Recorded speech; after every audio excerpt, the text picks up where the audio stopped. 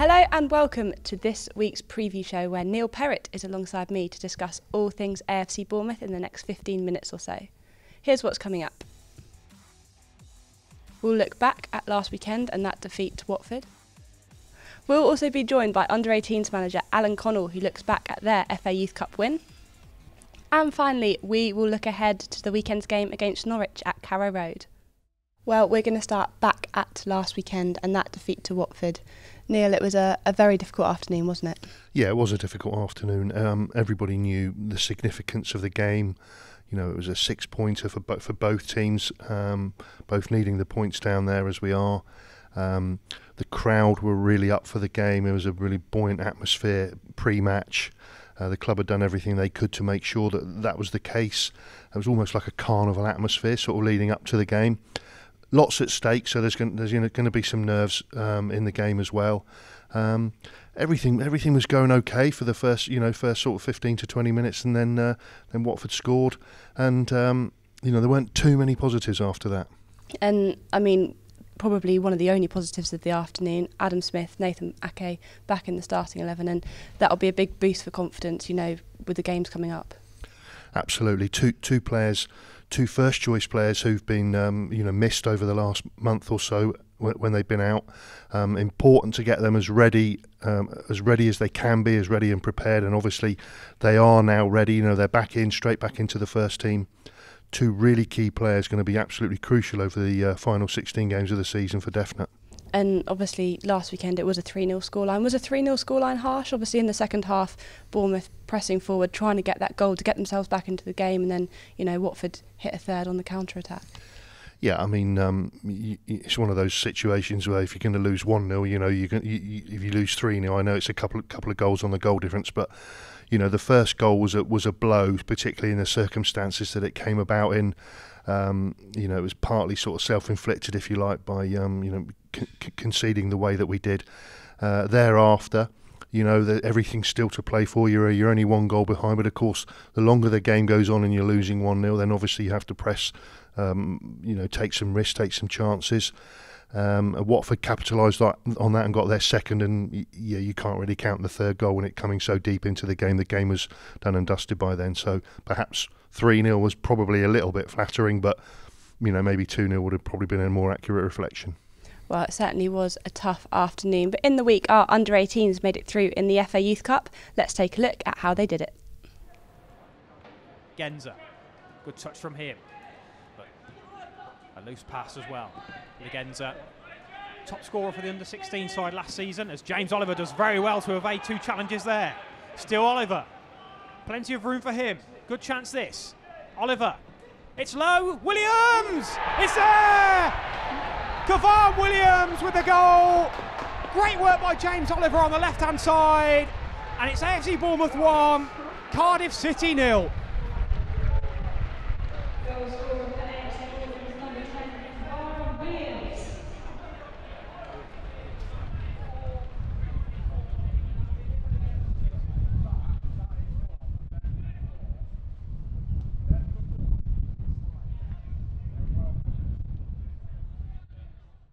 Well, a fantastic win there and a fantastic goal to win it.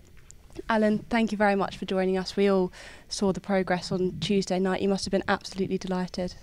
Yeah, I was pleased. Tough game against Cardiff, like we said before. Category 2 academy, well established, got good players.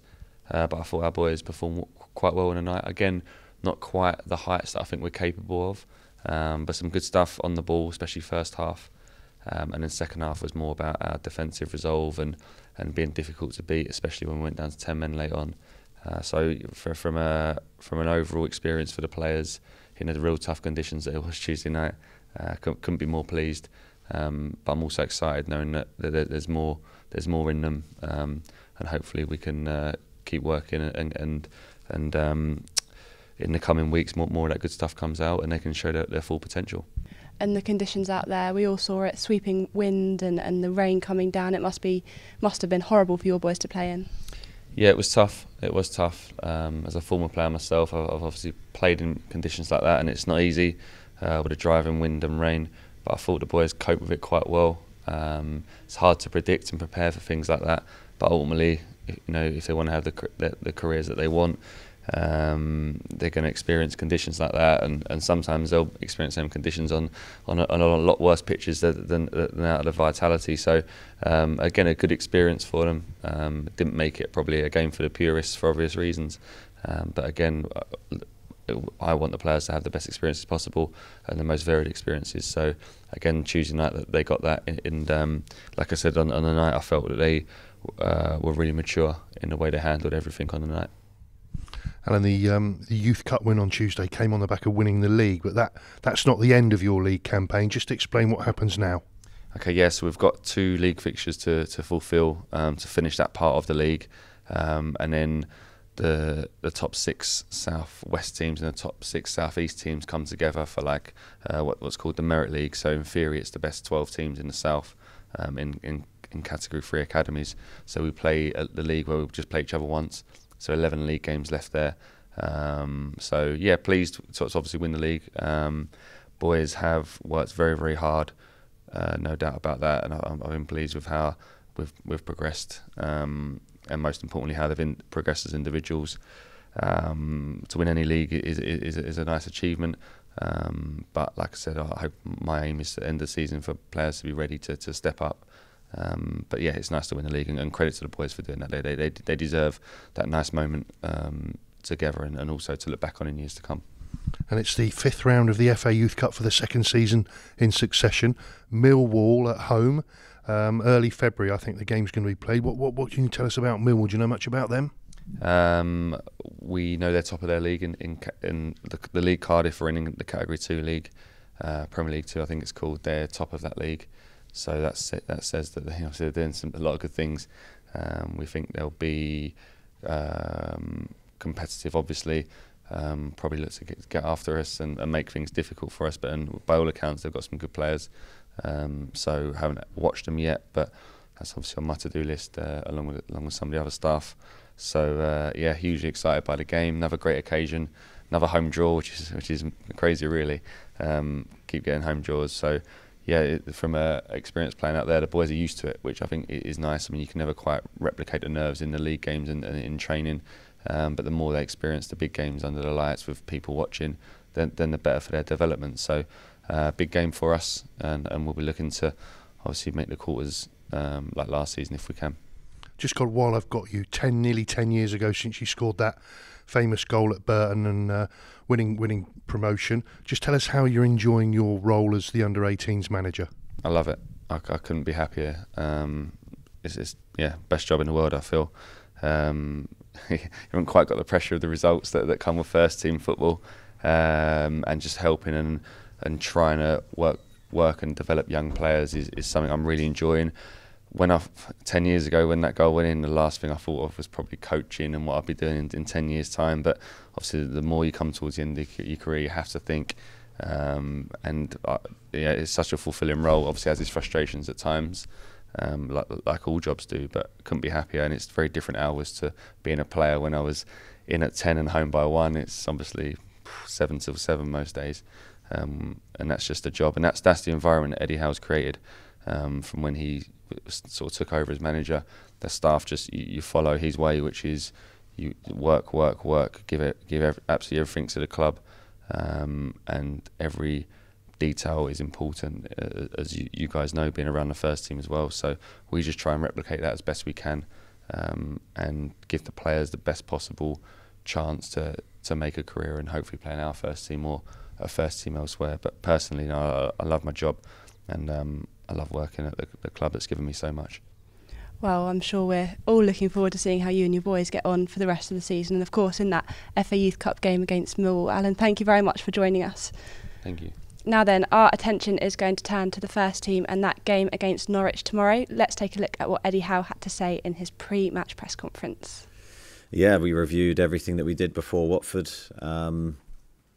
Tried to see where we went wrong in the preparation for that game, because it wasn't the performance that we wanted, and tried to apply those things in the build-up to this game. We've got to find ways to improve and change our results, change our performances. I'm absolutely confident we can do that.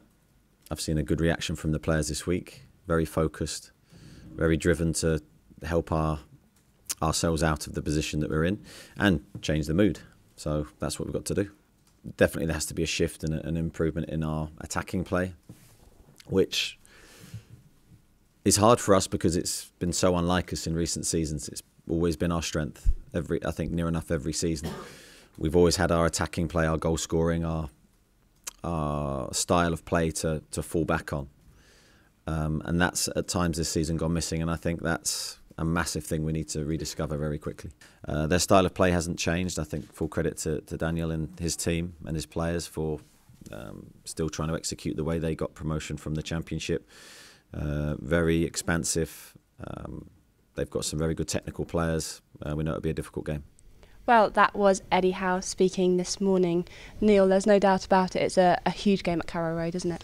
Yeah, I mean, it's almost like the boot being on the other foot, if you like. You know, we were the home team last Sunday against Watford, and now Norwich are obviously the home team. You know, they're going to be probably trying to get a carnival atmosphere, if you like, at Carrow Road.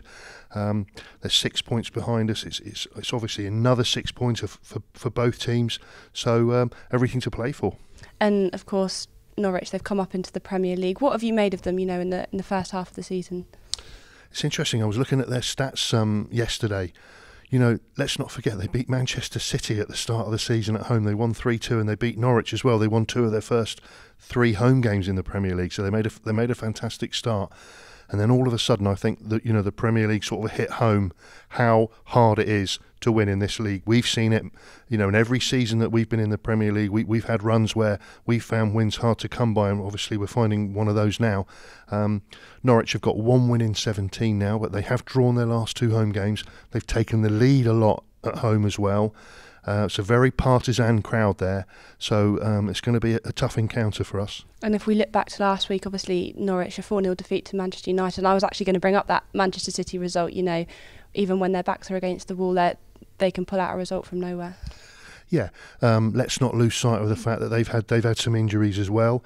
Their main striker, Timo Pukki's, obviously he missed the game at Old Trafford, and they had an 18-year-old youth player up front at Old Trafford. That's some baptism of fire for him. So that's probably one of those games that they can, you know, write off, chalk off. They may not have been expecting to get too much at Old Trafford, particularly with a depleted squad. So they might have players back against us. So, like I said, it's going to be a great test for both sides. And as you say, Timo Pukki missed that game last weekend. It remains to be seen whether he's going to be back for this weekend. But they've got other players, you know, that can cause threats. Max Aarons has, you know, been catching the eye, and Todd Cantwell's popped up with the odd goal here and there too. Yeah, like I said, I mean, it's difficult to say they've been formidable at home, but they've certainly been a lot better at home than I think that their league position and perhaps their results suggest. I spoke to one of their local reporters yesterday. It looks like Timo Pukki's back in training. Whether they kept him back last week or not, we'll never know, but I fully expect that he'll probably start against us. Like you said, Todd Cantwell's certainly been catching the eye. I know a lot of people have got him in their FPL team, and they've really cashed in. Are you one of them? I'm afraid not. So yeah, they've got threats all over the pitch, and it's going to be a tough game. And in terms of our injury news, we obviously talked about Nathan Ake and Adam Smith being back in the team, but we've also had Lloyd Kelly back in training, and I mean, he's a bit of an unknown quantity to fans because he's not played for us just yet, but it'll be great to, you know, see him back involved if he is, you know, in the squad. Yeah, I mean, everybody says about, you know, when you welcome a player back from a long-term injury, it's like having a new signing. Well, he is still a new signing, if you like, because, like you said, we haven't seen too much of him. I think he played against Burton in the Carabao Cup and played in the Hampshire Senior Cup and scored a fantastic goal out here for those of us who were there that night. So, you know, the signs are really good of what we've seen so far of Lloyd. I know we haven't seen a great deal, but been so unlucky with injury, one injury and then another injury after that. So an absolutely fantastic addition certainly to the training squad, and let's wait and see if he's an addition to the matchday squad as well. And just finally, we haven't done it for a few weeks, but what's your score prediction for the weekend? I think it's going to be a 2-0 away win. I'm very, very confident. I think we're going to go to Norwich. It's going to be a really tough battle there, but I think we can come away with the points. Well, there we go, a 2-0 away win. If it happens, you heard it here first. If you are going up to Carrow Road, then do have a safe journey. But if not, make sure you keep an eye on AFCBTV and BBC Radio Solent for the latest commentary. Bye for now.